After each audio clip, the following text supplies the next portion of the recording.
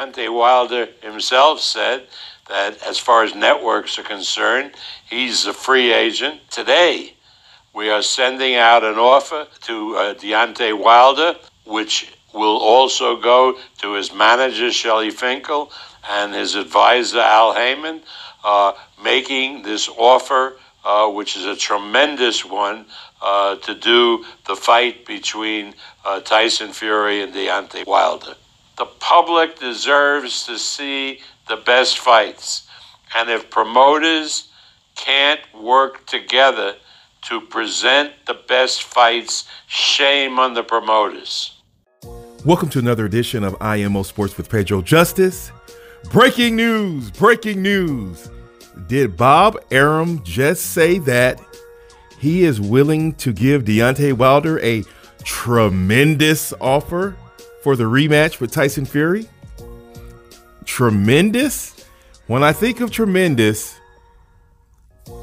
I'm thinking he knows that Deontay Wilder is not contractually obligated to any network right now. And so that means that at minimum, he will definitely offer Deontay Wilder a 2-fight deal with ESPN. To get Deontay Wilder's attention to say yes, I'm pretty sure it has to be between $40 and $50 million for a 2-fight deal and the rematch with Tyson Fury. That is my guesstimation because Deontay Wilder is a free agent. He loves being a free agent. Deontay Wilder makes money outside of boxing. Al Heyman is a financial advisor. So their money is invested in things. So just because you see a reported purse of $2 million, $3 million, $4, $5 million, you think that's all the money he has? So when you're joking about a person making millions, but not making tens of millions, you don't know what's going on outside of their sport that they're doing. But that's beside the point.